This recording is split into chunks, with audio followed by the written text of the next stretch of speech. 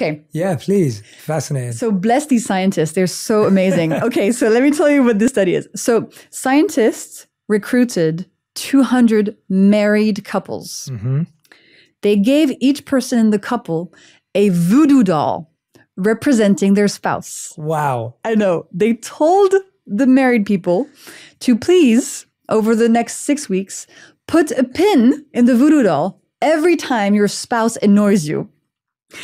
And then at the end of the 6 weeks, the scientists got all the voodoo dolls back with all the pins in them, and they measured the participants' glucose levels. They found that the people who had the most irregular glucose levels had put the most pins in the voodoo doll representing their spouse. And that's where the tyrosine hypothesis started coming up. They saw that being on a glucose roller coaster can impact how irritable you are, how you see those around you, how nice you are, how triggered you are by your spouse.